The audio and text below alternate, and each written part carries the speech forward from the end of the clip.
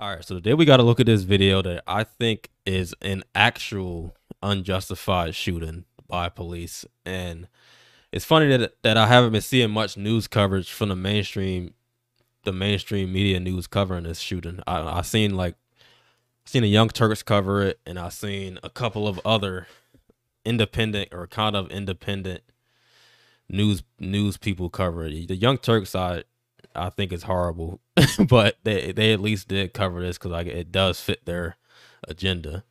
But I think people on the right also should call police out when they do stuff that's unethical and criminal in my opinion. So like I'll defend the police when they do stuff that I think is right, but I'm also going to call them out and criticize police when they do stuff that I don't think is right. And this is one of those situations where what they did in my eyes is criminal, and they should be called out and condemned for it. Not police as a whole, but these individuals that did this to this guy. So basically, I don't know the context from why the police was called there, but in the video you can see a guy in like a camping trailer, like a trailer camper home, and the cops is outside and they're telling him to come outside. It looks like he just woke up out of his sleep. So he wake up out of his sleep, and the cops is telling him to come outside with his hands up,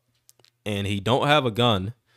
He goes outside, put his hands up, and the cops shoot him for no reason, apparently.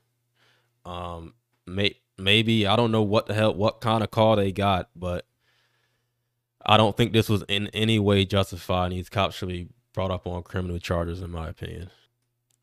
Now, hopefully YouTube don't get upset by me showing this. I think they blurred out the actual wounds, but they do show him getting shot.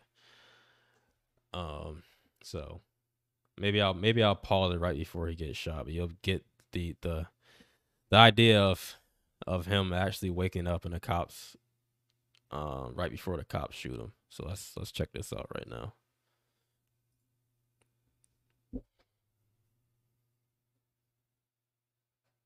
What's going on? Hello? Hello? I don't know.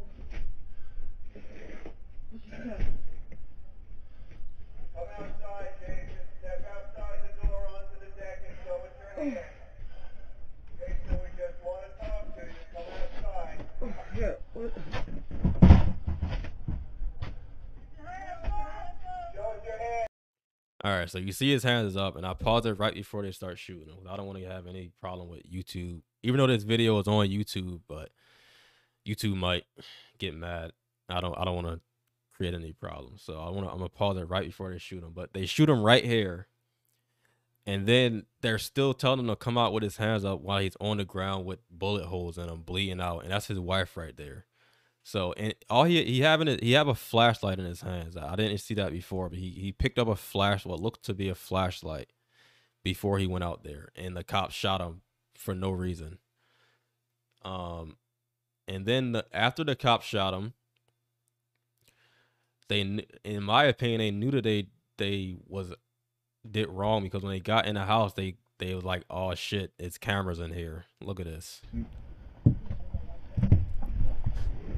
Fuck. Hey, bro, fuck. Hey, cameras, cameras. There's cameras.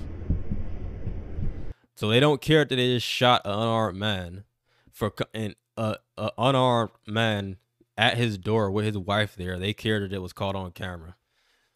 These cops is a disgrace.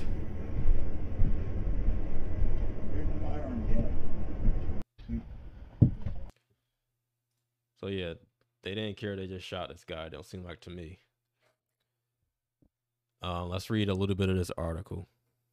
So right here it says the initial press release alleged that the guy engaged in verbal altercation with officers, then emerged from his trailer and confronted cops, prompting them to open fire on him. That is not what you just saw in that video. I don't want to give them any kind of benefit of the doubt, because if they even thought that they was acting in the right, why did they get surprised? Why did they get started when they saw cameras in the trailer. If they thought what they did was actually right, why did they get like that when they saw the cameras? So these cops, in my opinion, should be brought up on charges. The guy did survive, thankfully, but he had a couple shots to his chest, at least one shot in the chest. I think he had multiple. He had a shot in his arm, I think, and also a shot in his chest. Here it says, but newly released surveillance video from inside the camper appears to tell a different story that challenges officers' narrative. Yes, it does challenge their narrative, because their narrative was to me, it seemed like their narratives was, I mean, I know their narratives was lies, because he didn't, in this original press release is making it sound like he confronted the cops in like a combative manner, and you didn't see any of that in the video.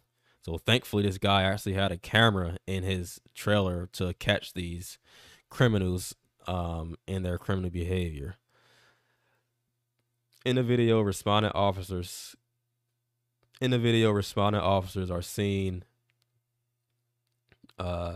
tossing into the home and robotic device. Also, they toss something in the home, a robotic device equipped with a light. Oh, so the thing that he grabbed when he was going out the door was the cops' device that they threw in his house. So they know what it was. They don't even before I was thinking maybe they thought it was a gun, but they knew it was their equipment. Right here in the video, responding officers are seen tossing into the home a robotic device equipped with a light source and cameras, which apparently woke the guy and his wife up, who were asleep in the back room. So yeah, so they were asleep. The cops throw this device in there, and he gets up and grabs the device and come outside, and he gets shot. There's no defending what these cops did, and I would hope to see this story on CNN, on Fox News, and all the mainstream news networks. But so far, and this happened a couple days ago, so far I haven't seen it on any of them. Here's his wounds. So yeah, he shot in the arm. Looks like it, at least 1 or 2 shots in his chest. But yeah, I haven't seen this on any of the mainstream news networks, and it's crazy that a story like this, especially for like CNN. I don't know why CNN wouldn't talk about this. At least I haven't seen them talk about it. I searched the guy's name on YouTube, and I just seen a couple of independent or kind of independent people talking about it.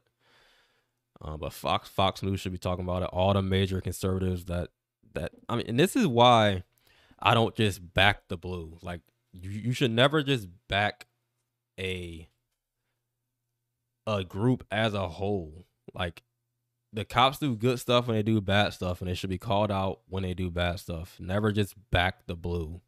Like all the horrific things cops did throughout history. Like it wouldn't be moral to back the blue in Nazi Germany. Like, no, don't just back the blue. Don't just back authority just because they're authority. That's a big problem that I have with a lot of conservatives, is that it's kind of changing more so now, but a lot of them are just back the blue no matter what they do. And stuff like this should not be backed. It should be called out and criticized. So that's my video. If you enjoyed it, leave a like, comment, and subscribe, and I'll see you in my next video.